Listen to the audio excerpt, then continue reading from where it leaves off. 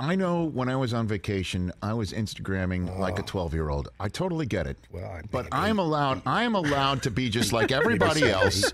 I'm allowed to be like everybody else who's showing off, what's right in front, which is, I'm not trying to be showy, but just bring everyone on. And the number of people that were just like, I got answers like, thanks for letting us in on everything. And then I feel like, and then I get, yeah, like this is great. Really? I want to go to Italy one day. Tell me where to go. I'm seeing all this stuff. I did get that stuff.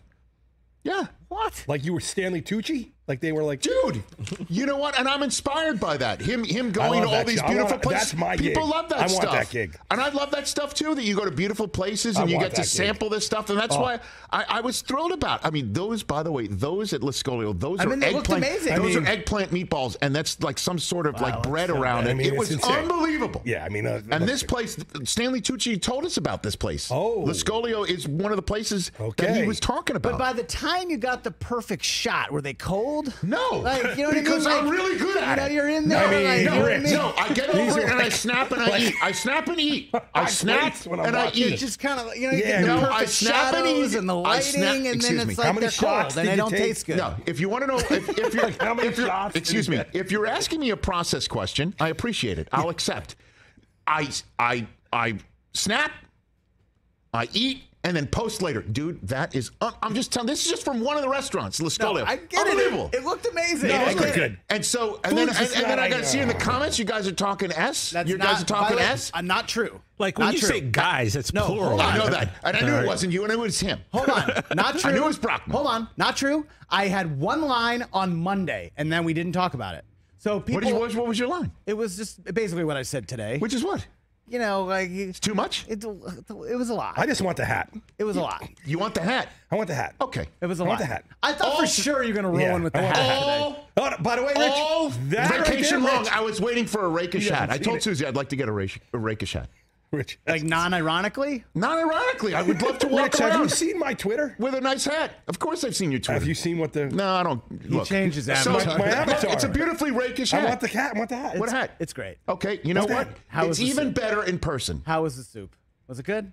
Was the soup good? Limoncellos are good. Do we have the hat? Hey! Don Eisen's in the house. I need to play this. Look at me. It works. Look at this with the shirt. It doesn't even fit. It looks too small. No, what are you talking about? It looks good. The hat is rakish, and I'm rakish in it. I love the hat. And all I got to say, I wear the hat saying this to you. If you don't like it, have a more interesting life, okay? Wow. We're full LeBron James on me, now while we got the muscle. Wow. Yeah. Jeez. By the way, on the flight home from Rome, Susan and I, in the 8.5-hour flight, back-to-back Godfather and Godfather Part 2. Back-to-back. Oh, that's actually back-to-back. That's a good one. So that's like 7 hours. Oh, dude, it took up most of the flight, and it was one of those things too, because we're watching in separate. We would pause to make sure it was on the same. We were watching at the same time. It's different after you watch it after watching The Offer, right? And dude, did you? The Offer got completely snubbed. I saw that. Matthew Good, who was is a British actor who played Bob Evans. He should, and I know the people who got nominated next year. No, it's not. They got snubbed, brother. Yeah. Really? Yeah. I thought, okay. I don't know how that show got completely snubbed, like 0.0. We were talking about that too with Winning Time. Well, Winning Time was the same way. Okay, I'll say this: I loved Winning Time, but like, you don't think John C. should have got nominated? Yeah. Maybe, but not like The Offer. Like Matthew Good was The Offer that much better? I mean, Matthew Good is phenomenal. I gotta watch it. You gotta watch it. And so watching that, watching both. But that's why Susie was interested in watching both because she hadn't seen a back-to-back. She likes Godfather better than Part 2. There's a lot of people like that. And I'm like, Part 2 is just epic. It has everything. Yeah, it has everything. Part 2 is epic. I have a friend whose wife hasn't watched The Godfather. At all. Any of them? No. So when I'm off on a Sunday, one of these days, I'm going to cook pasta, go to their house, and we're watching them back-to-back. She has to watch it. I'm like, you have to do it. You have to do it. You have to do it. So I agree. Back-to-back. 1,000,000%. And so... Glad you had a great time. I did. Yeah, Rich. How many limoncellos did you have? Here's a question for you. It looked awesome. They're so good. Did you take any cooking class type things when you were over there in Italy? No. Okay, because I know some people go over there and like want to learn how to make pasta. I can teach. I can do that here. That's easy. Yeah, I mean that's true, but I can do that here. I'm not spending my time. Like basically, I'm just going to go and eat and sit. When'd you get back? And sit and eat. We got back last Thursday, and then had visiting day for our kids' camps. And we just got back yesterday. Rich, so let me tell you, they're great. They're phenomenal, aren't they? When they're like, that'll leave a mark, bro. Oh yeah, they'll get you quick. They hit you It quick. goes down easy. way too easy. Yeah. Oh yeah. And I didn't mean to tell you I have a more interesting life.